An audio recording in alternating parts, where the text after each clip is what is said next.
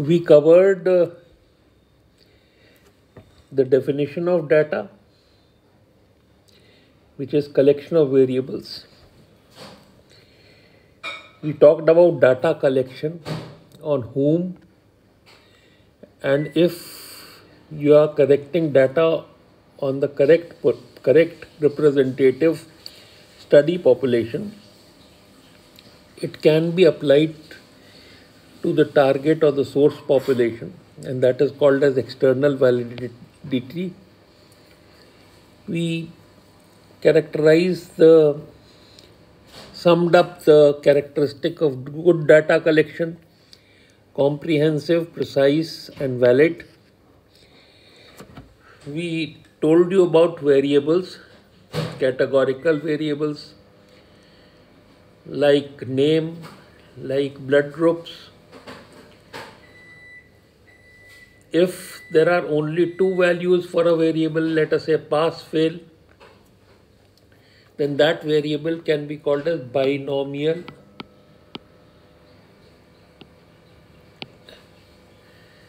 Then we talked about 1 plus 2 plus 3 plus pain, where one group is higher than the other, but they are really not numbers. So this was called as ordinal variable.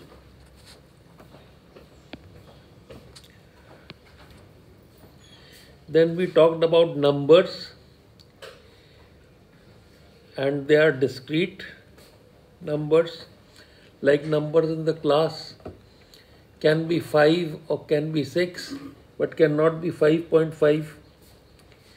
The other variables, other numeric variable is continuous variable like temperature, where fractions can be calculated 98.4 temperature. It can be 0.427, that way. So fractions possible means continuous, fractions not possible means numeric discrete. Then we said this many or 9 out of 10. So here there is a denominator. So this becomes, with the denominator, this becomes a ratio variable. So ratio means relative frequency in the study population. 9 out of 10 in this class passed. And that will become the probability in the target population. That means if 9 out of 10 pass this year, relative frequency, then 90 out of 100 will pass next year.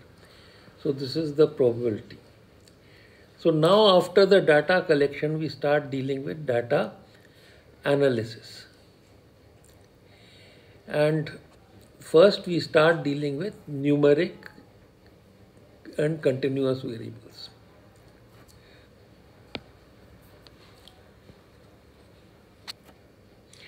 So for example, this is the patient 1, 2, 3, 4, 5, 6.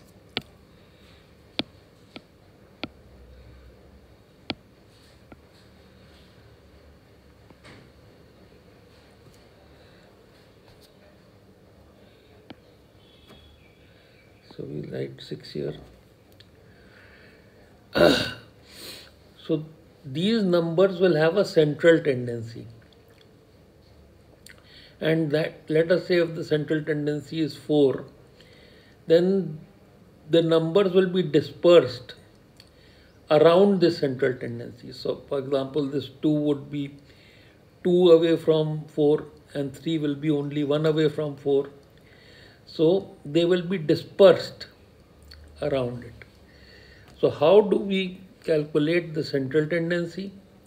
3 ways: mean, median, and mode, and the dispersion. Dispersion can be a range 2 to 5, 2 to 11. It can be interquartile range when we have an interval, this number to this number, x to y, and 25% of the numbers are below it and 25% are above it. So this is called as interquartile range. Then we can have confidence intervals, again two numbers, where 95% of the total values, 95% would lie within these range, and only 2.5% may be higher and 2.5% lower. So this is called as 95% confidence interval. And then we have talked of standard deviation, in which the values within the range are 68%. So we will deal with this, how to calculate central tendency, mean, median and mode, and how to calculate standard deviation and confidence interval, and concepts of interquartile range and range. So now the central tendency. The first thing is mean. So sum up these numbers, 2, 3, 4, 5, 5, 11 comes to 30. Numbers n is 1, 2, 3, 4, 5, 6. Put 6 here, and therefore 30 upon 6 becomes the mean. So 5 is the mean here. Mean is equal to sigma xi upon n. Okay. Now which are the central numbers? The central numbers 2 and 3 are above 4 and 5, and 5 and 11 are below them. Central numbers are 4 and 5, and the mean of 4 and 5 is 4.5, which is the median. Then the number with the highest frequency. So all numbers are only once except 5, which is 2 times. So the number with the highest frequency, that means 5, is the mode. Now we start talking of dispersion. How are other values in the column dispersed around these central tendencies? This is called as dispersion. For example, how far is 2 from 5? Minus 3. 3 from 5? Minus 2. So this column is called as deviation. It will have minus values and it will have plus values. To take off this sign, we will square it. So this is dispersion square, d square. Alright. And then we sum up the dispersion square. Alright. And the sum of this sum comes out to be 50. And then we take the square root of 50, which comes out to be 7. So this standard deviation is equal to square root of sum of squares upon n. So this is standard deviation. So now your point estimate, we are starting to talk about that if the mean in this table was 5, then the mean in the target population should also be 5. Mean is 5 here. So the mean in the target population should also be 5.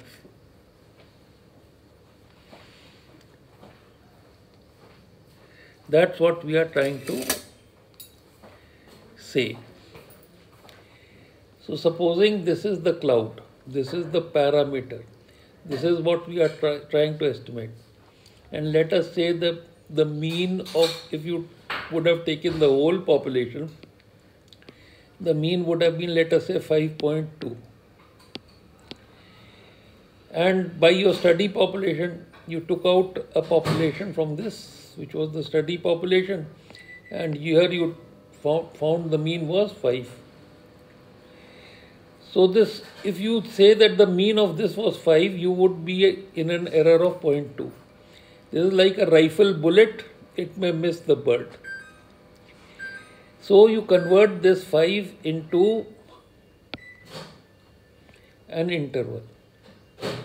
How wide should be this interval? So one way is this is called as point estimate, and then you convert it into an interval estimate. So if it is a standard deviation that came out here was 7, so you can add the standard deviation to get the upper limit, and you can subtract the standard deviation to get the lower limit. So from -2 to 12, there will be 68% of the sample values will lie between these two intervals if the distribution is normal.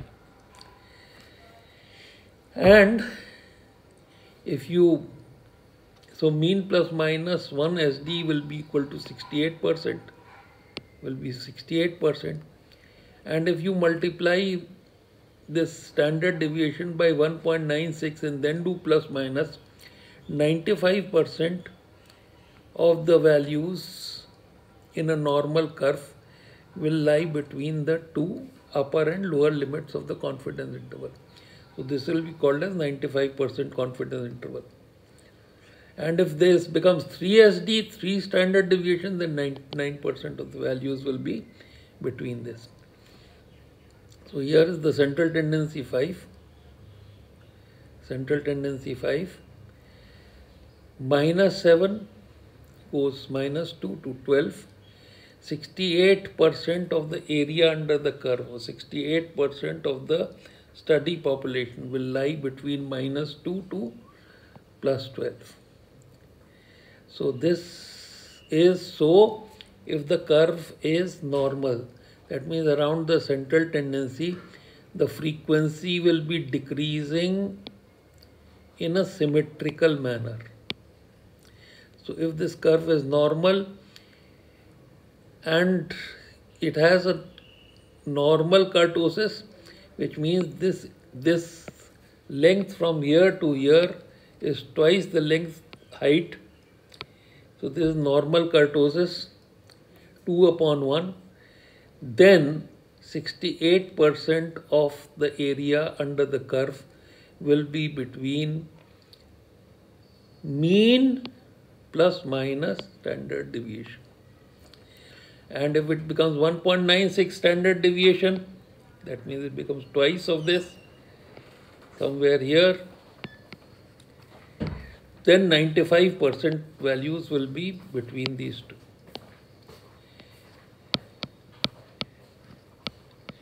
And if it becomes 3 times standard deviation, then 99%. So this is the relation between the x-axis and the area under the curve in a normal curve. Now this curve is skewed, it is not normal. And this skewed curve, if the curve is skewed, you transform this data, and if you transform it, say you take the log values, then the curve tends to normalize. So if you are starting to compare two curves and you want to find out the significance of difference between the central tendency of the two distributions, you will subtract mean of 1 from mean of 2. So this is the magnitude of difference. And if you want to find out the significance of difference, then you will have to find out what is the proportion of the intersection area as compared to total area under the two curves. This intersection probability means that here the person can belong both to A curve and B curve.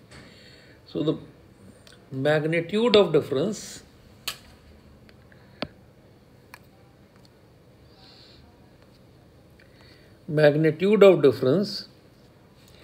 can be found out by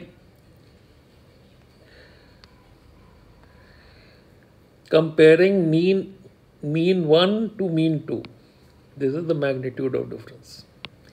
And the significance of difference is what is the proportion of area of intersection as compared to the total area of the curves. Now that value is called as p-value.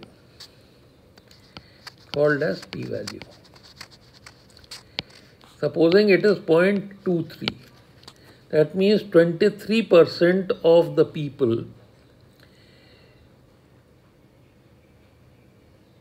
of both populations, combined population, will be in the area which can belong to the two curves. And if it becomes less than 0.5%, 0.05%, that means only there's 5% of intersection. And that means there's a very small chance that you will fall in an area where you can be classified as A and B. That means that the difference will become significant.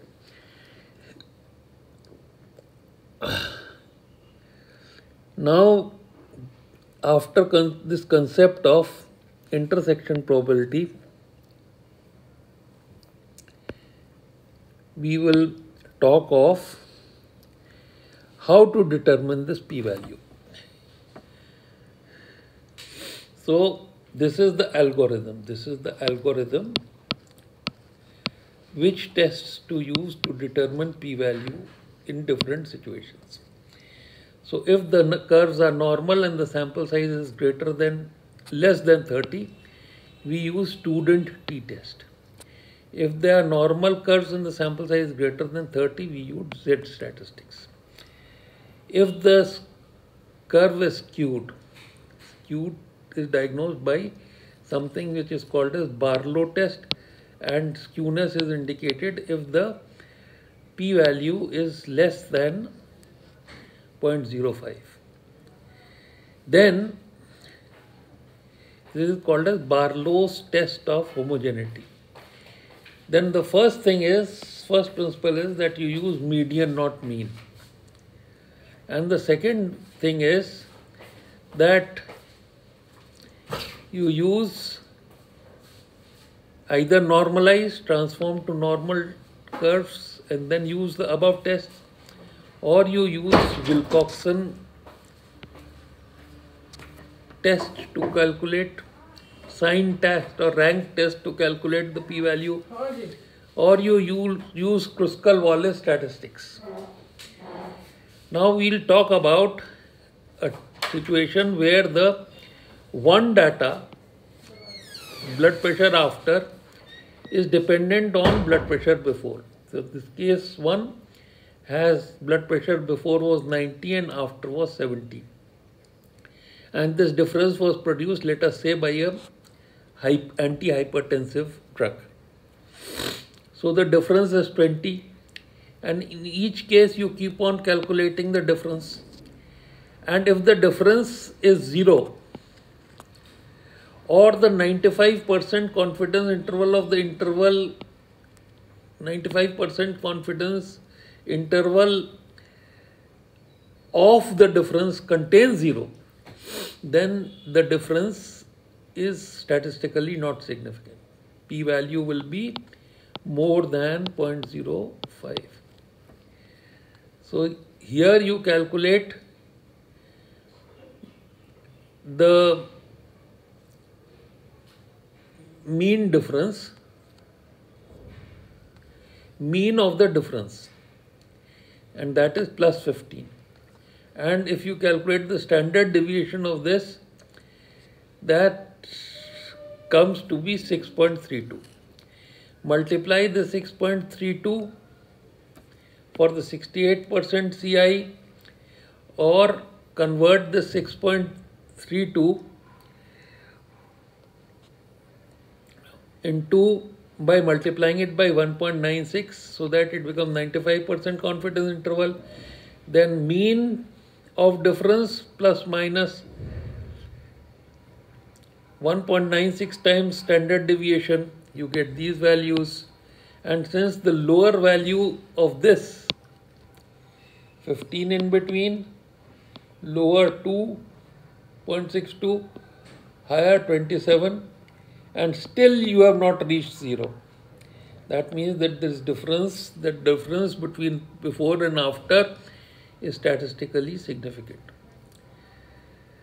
So this is what I have said, 95% confidence interval, and this test is called as paired t-test because the before and after reading is on the same person.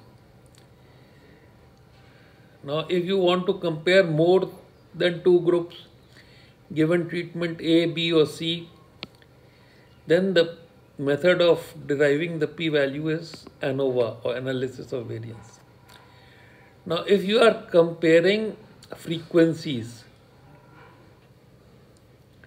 how many of the alcoholics had accident? So 60 upon 100. You're starting to compare ratios. 60 upon 100 alcoholics had accident, and only 30 out of 100 non-alcoholics had accidents. So supposing you're starting to compare these frequencies in the cell, 60 upon 100, 30 upon 100, then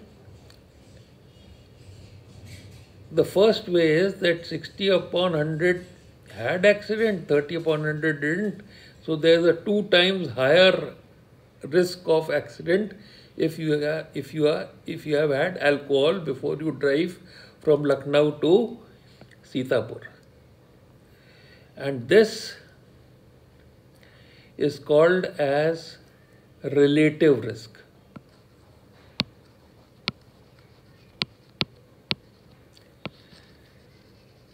There can be relative odds also. You can compare 60 upon 100 to 30 upon 100, or you can compare 60 upon 40 and 30 upon 70. Okay, so that will be odds. Risk is 60 upon 100 and 60 upon 40 is odds. Here you find that the denominator does not contain the numerator in odds. But in risk, the denominator contains the numerator. Therefore, risk can never be more than 1. Okay. So, now how to calculate the significance of p-value. So this was the table, 60 upon 40, 30 upon 70. And if you put the marginals, the totals, 60, 30 form 90, 40, 70 form 110, and these two marginals are 100, and the total number here is 200. So these are marginals. So these are observed values, 60, 40, 30, 70 are observed values. And you can calculate the expected value in this cell. The expected value will be mean of the row total, and row total is this, and column total. So between 100 and 90 will be 95. Same way in this cell, it will be difference between 100 and 110. Alright. So mean of 100 and 110. So you calculate expected values in each of the 4 cells. Then you subtract observed minus expected. You subtract the observed from expected and you get these values. And then to take off the sign, you square these values. And then you say sum of squares. So sum of the observed minus expected square upon n minus 1, and this will give you the chi-square. And from the chi-square table, you can calculate the p-value. Now, one rule here is that if the observed value in any of the cell is less than 5, then you will use the Fisher's exact test. So, up to here today.